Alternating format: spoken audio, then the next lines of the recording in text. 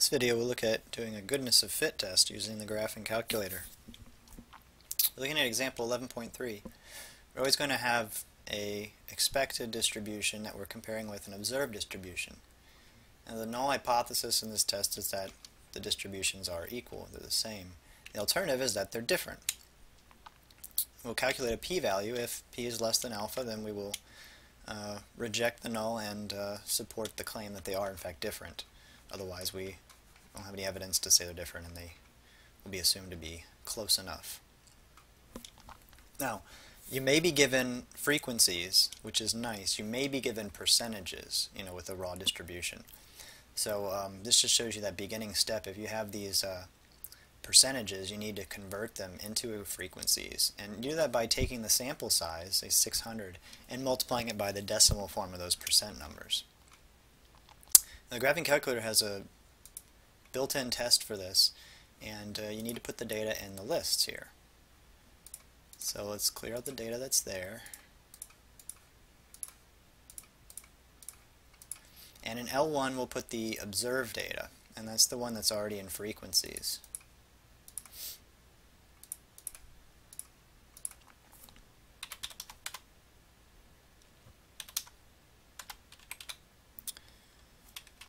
Alright.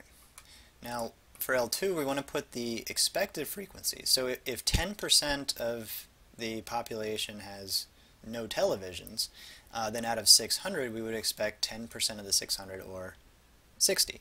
And we can easily calculate that mentally, but for the other ones it might not be as easy, so it's nice to use the formula. Go ahead and take the 600 and multiply it by the decimal form of that number. So there, 10% of 600, 60. And then let's take 600 and then do 16%, 96. 600, and then we want 55%, 330.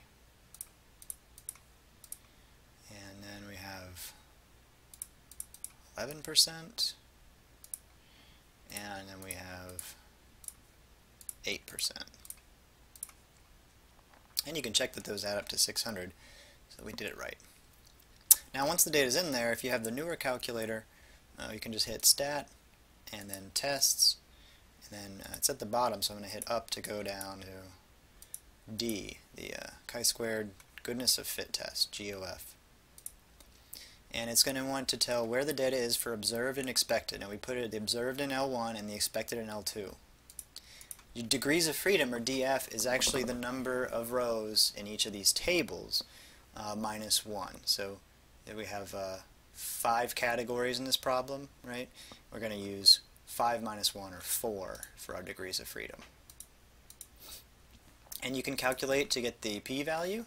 You see the p-value is very small, so we would reject the null, and we would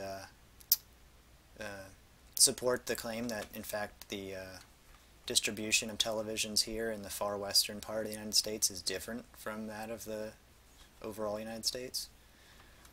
And you can also do the drawing that shows that. Let me graph it.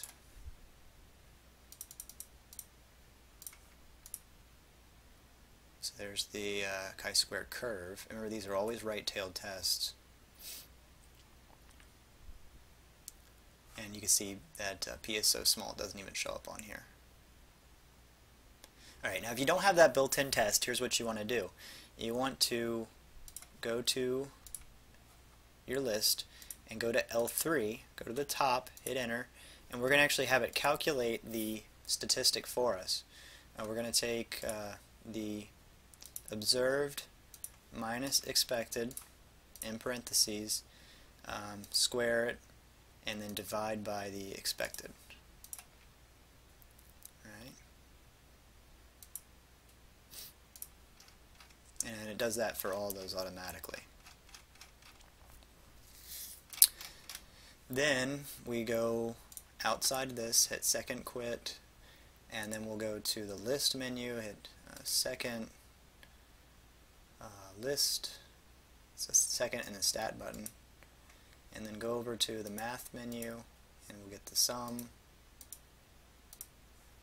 I'm going to sum up those numbers that are in that third column. So sum of L3. Right, and that's our sort of our test statistic. And then we'll use the distributions that are built in. Second vars, and we use the chi-square distribution. Remember that it's a right-tailed test. And so we'll go from 29.65, that number we just calculated, all the way to the right, and then degrees of freedom is still 4. And you get the same number. So from there you make your normal decision and then your normal conclusion, and you can see that in the book.